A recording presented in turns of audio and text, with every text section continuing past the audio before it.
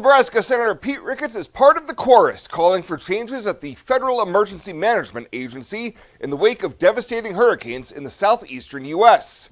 Ricketts says there are multiple issues with how those disasters are being handled, not the least of which is the breakdown of the federal budgeting process.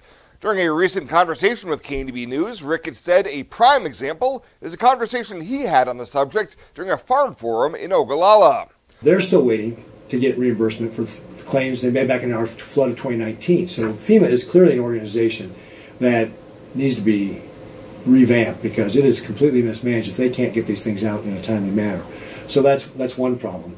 But if there is any problems with the funds, it's all because Chuck Schumer's been playing games, and as you know, Speaker Johnson said, we've got the money to be able to take care of this until we reassemble as, in a regular order fashion.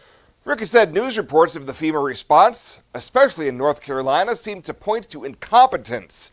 He says disaster response is supposed to be federally supported, state managed, and locally executed, and if federal authorities aren't providing proper support and interfere with local execution, that's a problem.